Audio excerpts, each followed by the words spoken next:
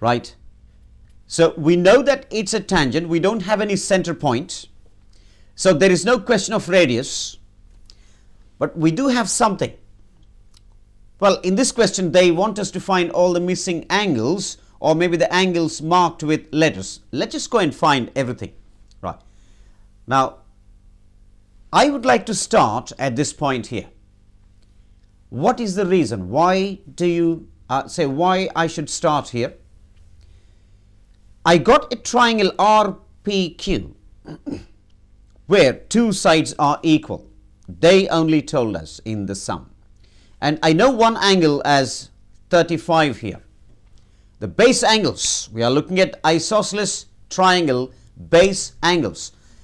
Right, key stage 1 and 2, they play a very important role, please. So it's a 35. I'm looking at this angle here as 35. That's going to be 35, please. Right. Now, two angles we know.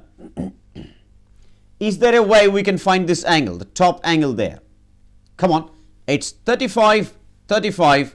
Another angle I'm looking at in a triangle.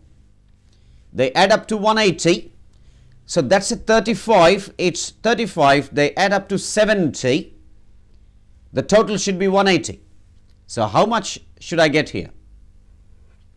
That should be 110 degrees, please, right? That's a 110, 110, 35, 35, 70, together 180. So that is the reason why I wanted to start at this point, because we know more information, right? Now, can we find M? We know this is 110.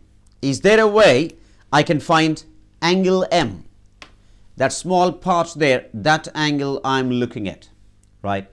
The green line, watch the green line, it's a straight line. So you know what is M now, right? Straight angle, 110, that should be 80. Oh, sorry, that should be 70, please, right? Now, 70 add 110 is 180. Now, there is another concept I want you to concentrate on. If you turn the picture like that, watch very, very, very carefully, please. Triangle PQR, there is a line that is extended, watch there. Now, this is called an exterior angle. Exterior angle equals to interior opposite, right? Exterior angle of a triangle is interior, and then you add those two that we got in this case should be 10, 20, 30, 40. By the way, don't count these ones, please.